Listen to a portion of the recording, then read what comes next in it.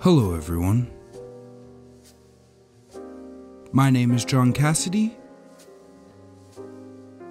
and today we are touring the arcade in downtown Cleveland, Ohio.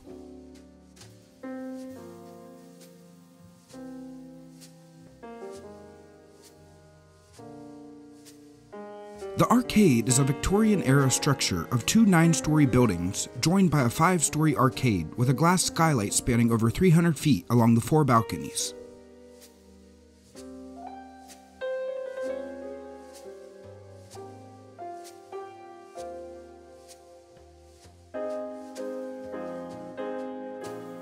Erected in 1890 at a cost of $875,000, $24 million in today's dollars, and opened on Memorial Day, it is identified as one of the earliest indoor shopping malls in the United States.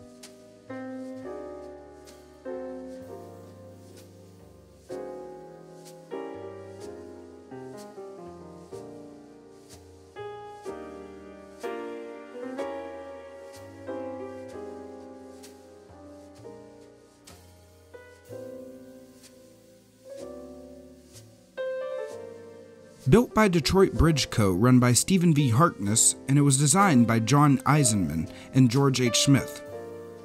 The arcade is one of the few remaining arcades of its kind in the United States.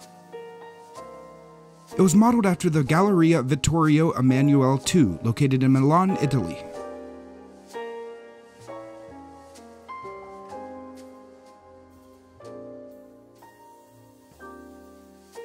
The arcade comprises two 9-story towers with a skylight 100 feet high, made of 1,800 panes of glass spanning over 300 feet. The construction was financed by John D. Rockefeller, Marcus Hanna, and Charles F. Brush, and several other wealthy Clevelanders of the day. The arcade is a cross between a lighted court and a commercial shopping street.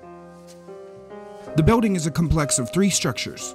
2 9-story office buildings facing out to Euclid and Superior Avenues, connected via the 5-story iron and glass enclosed arcade. The Richardsonian arched entrance of Hummelstone Brownstone along Superior Avenue is original, but the Euclid Avenue front was remodeled in 1939 by the firm of Walker and Weeks. The level of the Superior Avenue entrance is about 12 feet lower than the Euclid entrance, so that there are 2 bottom arcade floors, joined by the staircases at each end. Since Euclid and Superior Avenues are not parallel, a passage leads at a 23-degree angle off the Euclid entrance to a rotunda at the southern end of the arcade.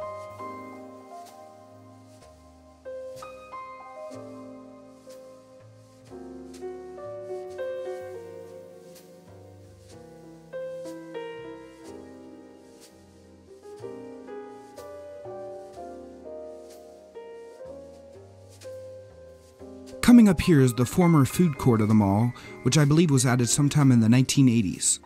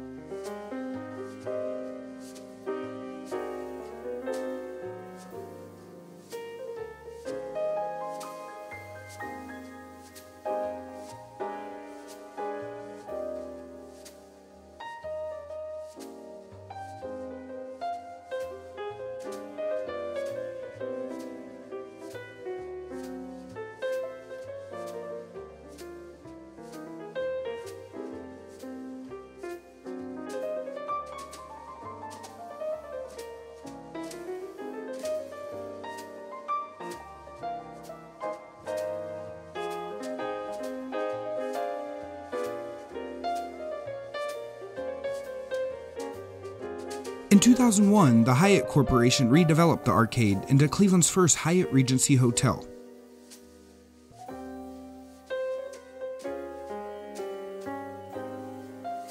The Hyatt Regency occupies the 2 towers and the top 3 floors of the atrium area.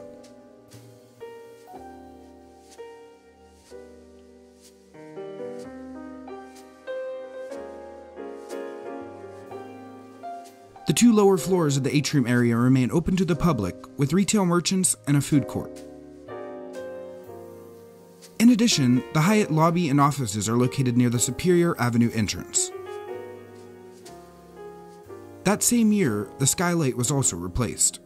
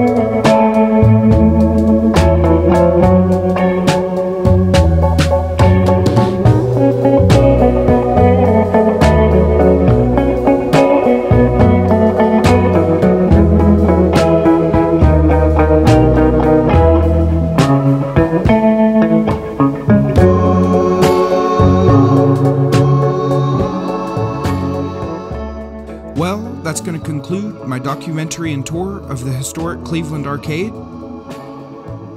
Thank you all for watching, and please leave a like, share, subscribe, comment, and I'll catch you all in the next video.